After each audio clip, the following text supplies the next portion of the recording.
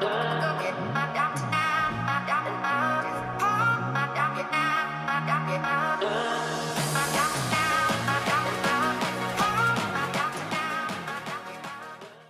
at Alcoa Warrick, which is the largest, I guess it's considered the largest vertically integrated aluminum mill operation in North America. That's correct. And I'm with Evan Quinley. He's the operations manager here. So talent is probably one of the biggest issues that everyone faces, not just at Alcoa, but everywhere else. What are the kinds of things that you're working on to attract talent into the marketplace, and in particular to your company, because there are some great opportunities for someone to be employed here? Absolutely. I think the dynamic in the workplace has changed quite a bit as technology has improved. And then you see these large tech companies, everybody wants to work at a place like Google, right? So it's a challenge to take a 60-year-old manufacturing facility and give it that feel and that vibe that a tech giant would have. So we did a lot of soul searching over the past year and asked ourselves, how are we competitive for the younger generation, people just getting out of school that want to come work? And we've made some changes in compensation, changes in vacation time, because the newer employees value time outside of work, right, as their primary value. So we've increased their vacation time. But also, we're improving the candidate experience and improving the onboarding experience, really trying to engage employees in the different communities that exist within the plant. And one of the methods that we do that is through our employee resource groups. So we have employee resource groups that will support the Alcoa Women's Network. We have the Support and Development Association, which across Alcoa as a larger corporation became the African American Heritage Network. But here, because we formed that here, we kept it as the Support and Development Association. We have our Veterans Network. We have our Eagle Network, which is supports the LGBTQ community. So thinking about a very traditional manufacturing setting such as Alcoa, I mean, how do you integrate just an incredibly diverse workforce? Well, a large part of that comes from our core values, especially around care for people. So we've got to focus on people development, and that's how we integrate them into Alcoa's system. Well, I think diversity is certainly very important. Everyone's talking about being diverse.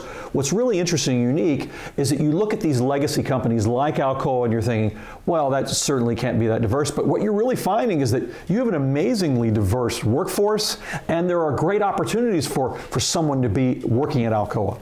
Absolutely. We want to make sure that we attract a broad range of talent, and that comes from a very diverse talent pool. So we're actively working to make sure that when we go to interview a slate of candidates for any given job, that we do have a diverse slate before we ever proceed to the interview. Well, that's the great thing about working at Alcoa right here, is that first off, these are not minimum skilled or minimum wage jobs. No. They're much greater than that. And then the idea that you take those individuals who have some seniority, a lot of skills, and you're onboarding the people who are just coming into this manufacturing setting.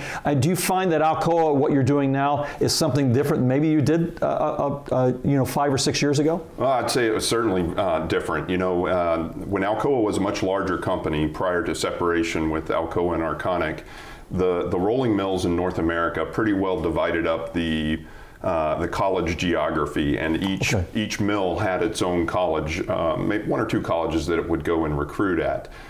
We've decided that we need to have a broader spectrum of colleges and really get people who want to live in this area in order to proceed or increase our talent pool. Well, I've noticed that, especially that you're advertising around the Midwest about Alcoa. We've seen some things over in the Louisville airport talking about Alcoa. You're seeing some other kinds of things. So how is that going? I mean, you really have expanded the potential labor pool from consideration to a much broader area. Yeah, that's been a fantastic initiative. So our HR team recognized that we needed some more publicity and coverage over the fact that we are the top top paying hourly wage absolutely, for the region. In the region. So I don't think a lot of people really connected with that. You know, our operators and our skilled craftspeople are what makes this plant great, and we want to make sure that we're getting the best that the area has to offer. So through that, we went through our advertising campaign with the billboards that you've seen around town, just making sure that people know that we have benefits day one and we have the top paying wages in the area. And that you're still hiring. Absolutely, we're still hiring. So we just had Indeed come out, and we had a remarkable event with Indeed where we were expecting roughly 50 applicants for the open positions that we had, and we had over 700 applicants. It was an amazing That's pretty event. Amazing in itself. Absolutely. Well, just the testament of what the power of Alcoa and the type of employment is here. I mean, how exciting is that for you being here? Oh, it's incredible, and it's an amazing opportunity to lead such great people here, and then see them get energized over things like that. Because you know, it's very easy in a heavy manufacturing to just say, hey, we're going to keep doing things the way you've always done it. Sure. And then when you see that light go on over, you know, in people's eyes, that they get really excited and take ownership of those ideas and run with them and bring them to fruition. It's amazing, and you know, that's where I get my energy from, being the operations manager here. We're excited that you could join with us today. Evan, I really want to thank you for allowing us to be here right in Indiana's Great Southwest.